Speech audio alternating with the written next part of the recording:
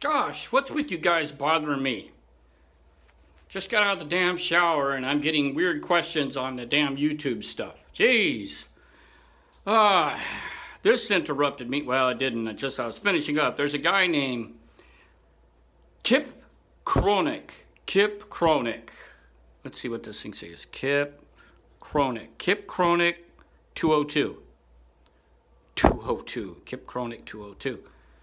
And looking at his profile, he's from... Oh, wow. He's from Mexico City, Mexico. Oh, wow. Kipkroniki from Mexico City, Mexico. And he's asking me, do you have any advice about relationships? And have you been in any relationships that really, really bothered you, that really sucked? Basically, that's what he's saying. His message is about that friggin' long. Okay, well, I'll do a quick video about what I think while I'm trying to towel off here. Jeez. Relationships, well, it depends on the relations it's all about. If you're a guy with a guy, or a guy with a girl with a girl, or a guy with several girls and a guy with 2 girls and 2 guys, or a girl with 2 girls and 8 guys, I don't know. So whatever your relationship is. Whatever advice I can tell you is try to keep it honest and try to keep it up front. It's the best thing you can really do about it. Since you're asking about my case, the last girlfriend I had was back in 2005. I met a nice girl in Israel while I was stationed in Egypt. Her name was Alexandria Gorin. She was a Russian-Israeli mix or whatever. She was a nice girl. She was a bartender. I'm not sure who she was messing around with on the side, but she was a good girl. I got along great with her. I was, at the time, 42, 43? She was like 20, 21. She was into rocker and metal guys, and there's not that many in Israel at that time. The relationship didn't really work out too well. I mean, it was okay for a few months until you start having problems. Some of the American girls I had back in the day, the idea is to try to keep yourself as mysterious as possible. Don't just dump out everything to a girl about your whole life in one date. Then she loses interest. The idea is to give her little snippets, little details, but don't really tell her a lot. Keep it going for each date or each time you guys hook up. Tell her a little bit of different stuff, a little bit about your family, your background, or whatever you do. Keep them interested. Because guys will do anything to get that ass. And I'm being very blunt about it, and I'm being pretty hoo-ha about it. So, my problem is my relationships eventually became problematic. That's why I don't have any permanent relationships. The girlfriend, after a couple months or so, everything seems to be okay.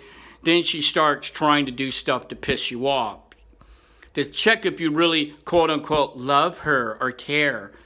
We go to like a sports bar to watch sports or whatever, or hang around.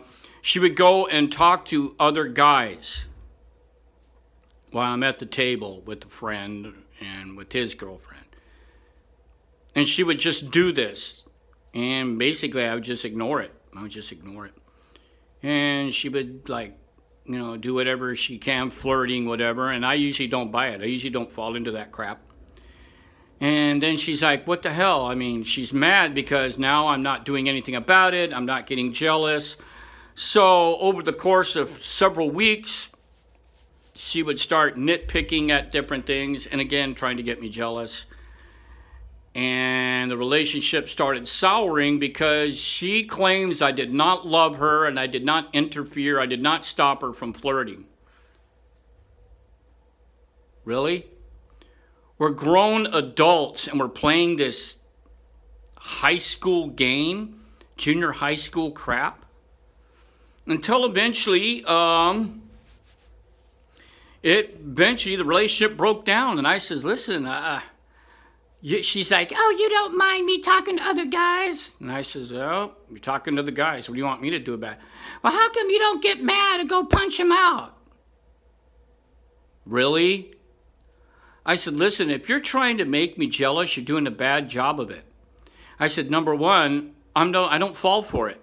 Number two, if you're trying to aggravate me or start drama, your pussy is not worth the aggravation.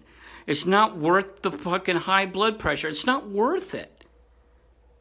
I mean, the idea of the relationship is supposed to be trust, truth, you know, and yet you're trying to make drama for no apparent reason.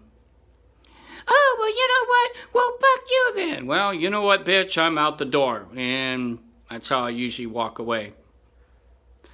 So any kind of advice I can give you about relationships or whatever is try to be truthful, keep it mysterious. Don't give her all your information on the first few dates. Trust me. And if you're into the aggravation and the high blood pressure and the drama, hey, go for it, man. But a guy like me, life is too damn short for that bullshit. It's just simply not worth the 20 minutes or 30 minutes of pleasure for a lifetime of aggravation. It's just not worth it. So this is Jeff the Pharaoh finishing up in my shower, if you don't mind. It's giving you a big sign off all the way to Mexico City. Huh? Huh.